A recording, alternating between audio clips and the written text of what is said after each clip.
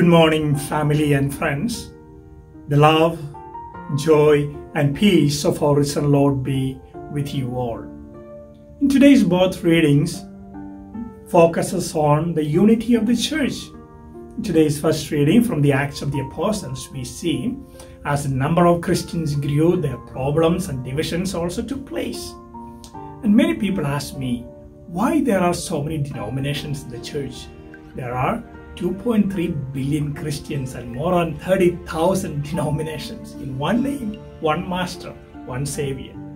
In John's Gospel chapter 17 we read, Jesus himself prayed, "Father, as we are one, that they may be one."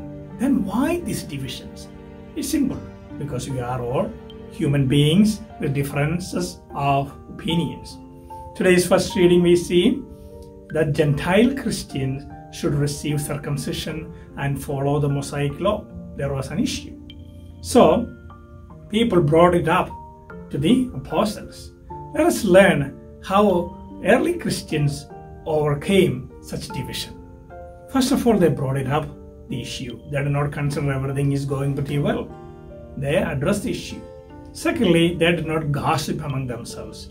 They brought it up to the concerned authorities. And the 12 disciples in turn, they addressed the issue. They did not sweep under the carpet. And not only that, they sought out the wisdom and guidance of the Holy Spirit and brought it up for the discussion.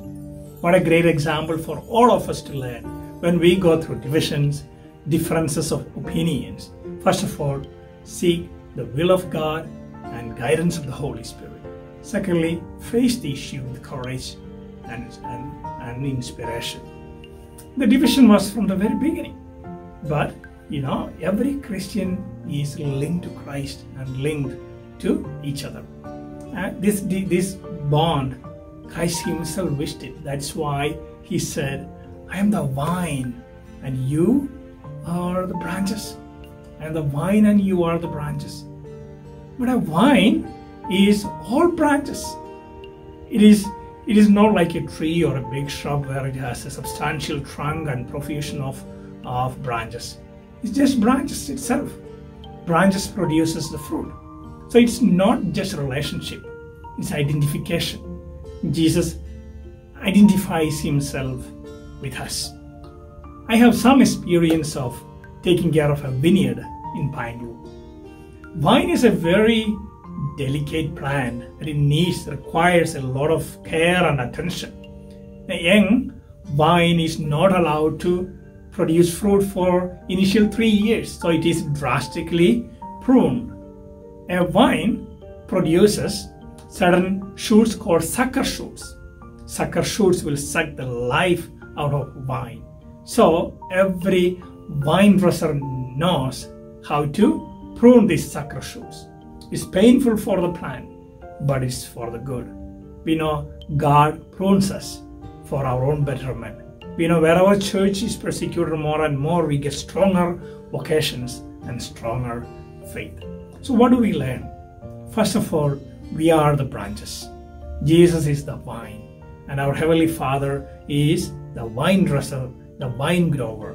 So we have to produce fruit. In order to produce fruit, what we have to do? We have to stay with the vine. We have to be in relationship with the vine and receive the power and source from the vine, that is Jesus Christ himself. As Saint John Paul II said, our division prevents our neighbors from hearing the gospel as they're supposed to. Remember, united we stand, divided we fall. And we also celebrate the memorial of Our Lady of Fatima. As we celebrate this memorial, we know we have a mother who unites us, who protects us. Let us intercede her intercession. Remember again, united we stand, divided we fall. May God bless you all. In the name of the Father, and of the Son, and of the Holy Spirit. Amen.